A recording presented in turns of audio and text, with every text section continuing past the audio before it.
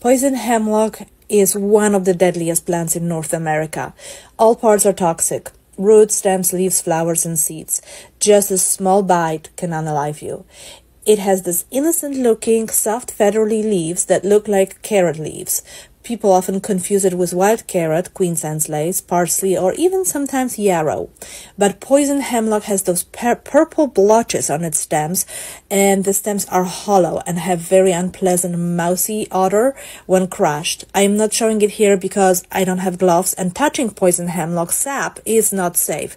Skin contact doesn't usually unalive, but sap can irritate, and if you rub your eyes or mouth afterwards, you can absorb toxins that way.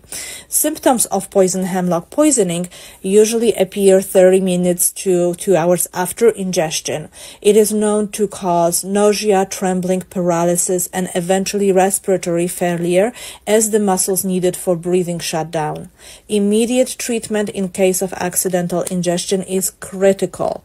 Unaliving has been reported within 2 to 3 hours after ingestion, and there is no antidote. Treatment involves activated charcoal, gastric emptying, respiratory support, IV fluids, seizure control meds given by the ER, and hope that the body itself will not give up on you and manage to metabolize and eliminate toxins by itself. And right beside it here is yellow dock, a plant valued for centuries. Its roots have been used traditionally to support digestion and liver, and we often look to yellow dock to help with nourishment and restoration. But here's the thing, because this yellow dock is growing right next to the poison hemlock, it is not safe to harvest. Roots can tangle, leaves can brush, and the risk of cross-contamination is just too high. So the lesson here is not fear, it's respect and awareness.